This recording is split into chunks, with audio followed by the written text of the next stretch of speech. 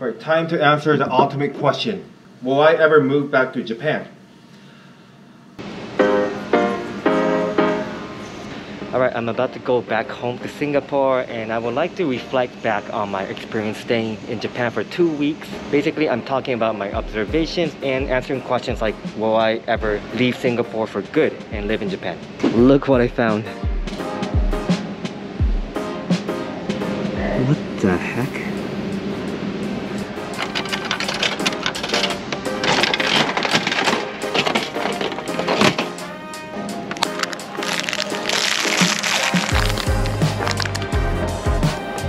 I'm Japanese, but I think the Japanese are pretty weird.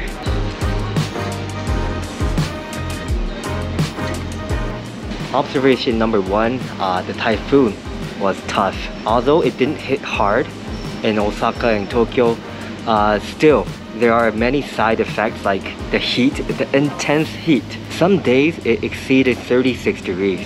It's super hot, hotter than Singapore.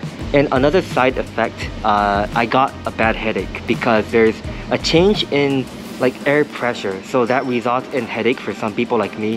Typhoon is really nearby and I have this terrible headache. I'm trying to massage to alleviate it, and every time I experience something like this, like typhoon, like earthquakes, I feel blessed living in Singapore because we hardly have any natural disasters.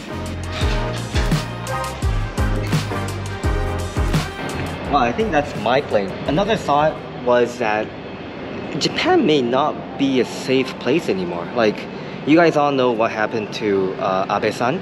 で、Abe-sanの件だけじゃなくて、いろんな本当に事件が最近起きてますよね。And the problem is that Japan doesn't really have a proper system to prevent these from happening. For example, like, how can someone get so close to Abe-san and successfully aim a shotgun? You gotta be really close to him. So they didn't really have a system to prevent this from happening. And it's not just this, like for example, like people can fall off from the platform to the rail and get into accidents. Because unlike Singapore, trains, like a lot of the platforms, they don't have like a fence. So in a lot of areas, there's no system to prevent bad things from happening. でもこの3年でだいぶ変わったなと思ったのは、なんか落下防止用フェンスがいろんな駅にできましたよね。だから本当になんか、あ、久しぶりに日本来てすごい変わってるな、いい意味でっていうのは本当に感じましたね。By the way, the international airport, pretty empty. Alright, let's go through immigration. Alright, finished immigration, ready to go home. So I know a lot of you were not able to visit Japan for the past 3 years, and I want to let you know Japan is so different. まずあれだけ進まないと言われていた電子決済とかクレカめちゃくちゃ普及してます。すごい便利になりましたね。And I noticed there are so many foreigners now in Japan everywhere. Tokyo, Osaka, Fukuoka. And this is a big difference. Like foreigners working at convenience stores, like restaurants, and they speak amazing Japanese. But this is not really good for the Japanese because of course the foreigners, in a way, they're taking jobs. So I feel like the society in Japan is kind of more leaning towards a competitive society. We have to compete with foreigners now. So I don't know, like maybe 100, 200, 300 years from now, it's gonna be like Singapore, very competitive. And things are getting more expensive, like for example, ramen. A bowl of ramen can cost like 900 yen. And a standard bowl of ramen used to cost like 700, 750 yen, right? So some things are getting more expensive. It's quite sad that all the lounges are closed, even Starbucks. And even the convenience store. Look at this. あとは渋谷とか大阪の進化も目覚ましいですよね。渋谷だったら宮坂パークとかいろんな商業施設ができてて、もうますます魅力的な国になってますね。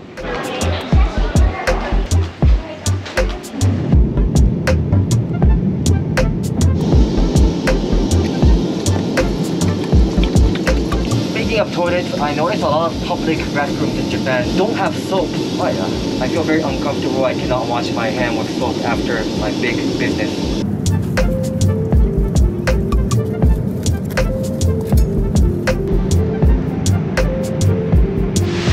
Yes, feels great to be back. A quick word from our sponsor for today, Squarespace. Squarespace makes it easy for anyone to create a website. No knowledge of coding is required, and my website, for example, was created within an hour. With Squarespace, you can easily link social media, analyze the traffic and trends using analytics, and even create members-only pages. And the best thing, you can get 10% off your first website or domain. Just head over to squarespace.com/ghib and use the coupon code GHIB. Thanks again, Squarespace, for sponsoring this video. And another point, this one's good news for many of you. Smoking used to be possible even at indoor restaurants. But now the standard is that you cannot smoke indoors. I mean, of course, this is sad news if you are a smoker, but finally Japan is like becoming like a global standard. Smoking outside only. And I thought it's amazing that the Kodawari spirit is just so amazing in Japan. So Kodawari is like a pursuit of perfection. I was shopping for this pen, right, at Tokyo Hands, and it was so difficult for me to choose because there are literally like 3,000 types of pens I can choose from. And I noticed it's not just pens, you know, it's anything. Imagine any type of product. Okay, I'm at Yodobashi camera right now. Look at the variety of mouse pads you can get here. I think there are like literally like 200 types. This is a shop that specializes in footwear. And I thought this was very unique to Japan. I think the Japanese have Kodawari. They want to have the perfect items for their needs. But one weakness of Japan is, I think, user interface. Like, things are not clear and some things are overly complicated. Like, for example, the Japanese washlet, the Japanese toilet remote, there are like 30 buttons, and even for Japanese, I only know how to use like 2 to 3. But obviously, like the recent trend is to make it very simple. It's not only the remote for the toilet, MRT entrances can be very complicated as well. I remember in Tokyo, I couldn't find the entrance. It was so difficult for some reason. I can't find the elevator, no escalator. あとはこういうね、座れる公園がちょっと少ないなと思いました。なんか10分とか15分ぐらい歩かなきゃ公園ないとかザラですよね。We finally found the park, and I walked for 10 minutes. I think Tokyo needs more parks, more greenery.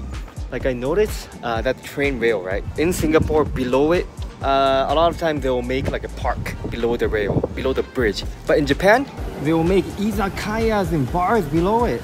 I know I just said we need parks, but I like that. But one thing great about Japan is that you have to walk a lot. 日本人は本当によく歩くし、階段も使います。シンガポールにとって使わないですよ、階段。もうほぼ使わない。だからなんかエスカレーターがめっちゃ混むんですよ。でもこれいいことなんですよね。日常生活を送るだけである程度のそのカロリー消費ができるので。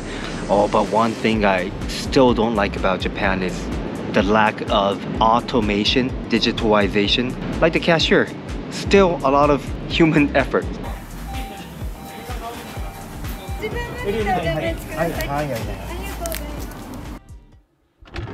Alright, time to answer the ultimate question. Will I ever move back to Japan? I mean, Japan is a great country, but I'm kind of in like a love and hate relationship. Some things I very like, but some kind of difficult.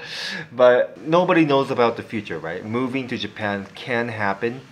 But at the moment, I'm very, very happy with my lifestyle here in Singapore. So I'm not thinking about like permanently moving back to Japan at all.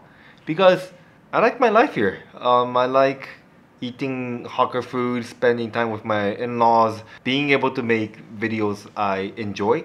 And what I really like about Singapore is that I can be based here and travel everywhere I want to, right? Japan, Korea, Southeast Asia, Europe, India, they're all so nearby. I admit it was quite difficult, not only for me, for all of us living in Singapore during COVID, because there's no domestic flights in Singapore. So everybody was kind of locked up. But now that travel is becoming the norm again, it's an amazing place to live in.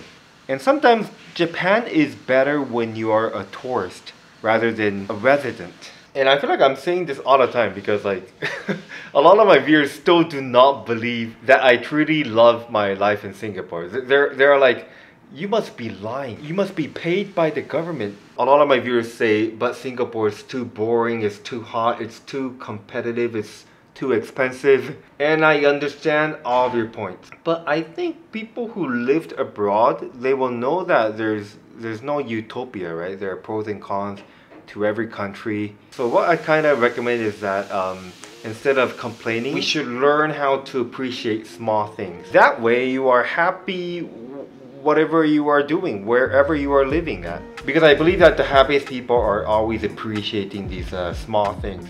For example, my friend Jimmy, every time we just take a stroll, he will stop me like every 10 seconds and will say, oh, look at that plant, or look at that flower, it's so beautiful. Or like he knows how to appreciate everything. And I thought if I can be like him, I'll be able to enjoy my life everywhere.